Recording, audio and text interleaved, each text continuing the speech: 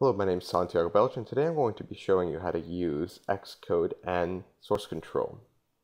Now, in my example, I'm going to be using BitBucket, but at the same time, if you have a GitHub account and a GitHub repository, the same steps will apply.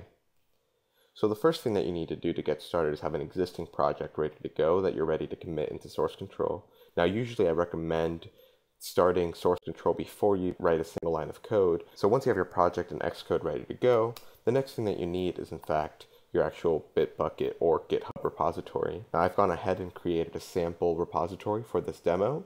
If you haven't, then just follow the steps on BitBucket or GitHub to create a repository. Once you have that going, you're going to look for an overview link. This is going to tell you what the Git repository URL is going to be. In this case, I've highlighted it here. It's going to change for everyone, but it's going to look something along the lines of the same thing if you're on BitBucket or GitHub, usually ending in .git as your main indicator. Once you have this URL, you're actually going to copy that, so let's save that and return to Xcode. You're going to go to source control. You're going to go into your taskfile or project working copy, and you're going to see the side menu pops up and it's going to say configure taskfile. In your case, it's going to be configure and then your project name. Once you have this window showing up that lets you configure source control, you're going to go to remotes. You're going to press add and then add remote. Here you're going to type in the address, and then origin you can leave as default, although you can always look back at the repository and see here what the name should be. In our case, it would be origin, and press add remote. So you can see it shows up here. You're good to go. You can actually press done. You're going to go back into the source control menu. I'm going to press refresh status.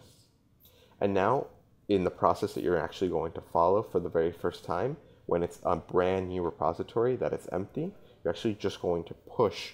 That means that you're going to take code that you have on your computer and push it onto the server. So this is the first step that we need to do.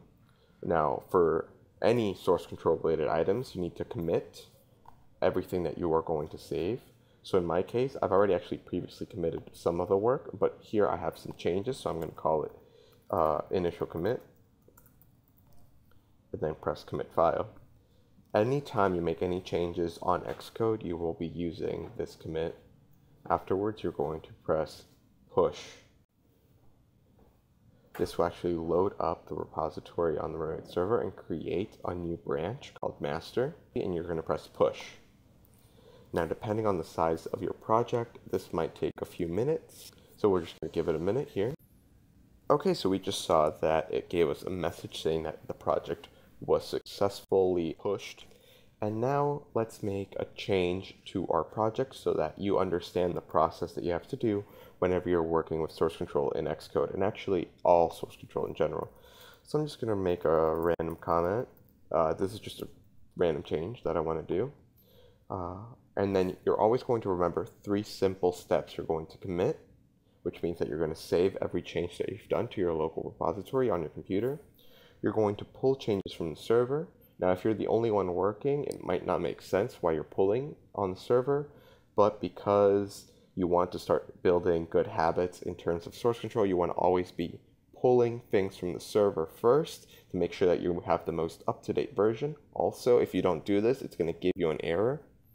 So always pull. If you get this thing that says, you have uncommitted changes, remember the first step is that you actually have to commit all your changes. And then the last step, step 3, you're going to push. So let's go ahead and do step 1, commit. I'm just going to be added random comment. I'm going to commit the file. Then I am going to pull from the server. Once it tells me it's up to date, that means I am good to go to push. I will push my local changes. This should go faster because it is now only tracking the changes I've made. It's going to push that last comment I made onto the server, and now we're good to go. In fact, if we look at BitBucket now on the website, we'll see that our repository will no longer be empty once I refresh. So as you can see here, I've actually made changes already. You can see the commits I've created, my initial commits I made, added my random comment. So this is all history that's being tracked now on source control here on BitBucket, and you can see everything I have here is now being saved. Now, a little word of advice is that when you're working with Xcode, I strongly, highly suggest that you do not use terminal or any command line tool. I would not use BitBucket's source tree app or GitHub's GitHub app. Xcode has a very good functioning repository system, and you will encounter a lot of issues and errors down the road if you do not use the built-in function within source control here on Xcode. Alright, well, thank you very much for watching. My name is Santiago Beltran, and this was a video on how to use source control with Xcode. Thank you very much.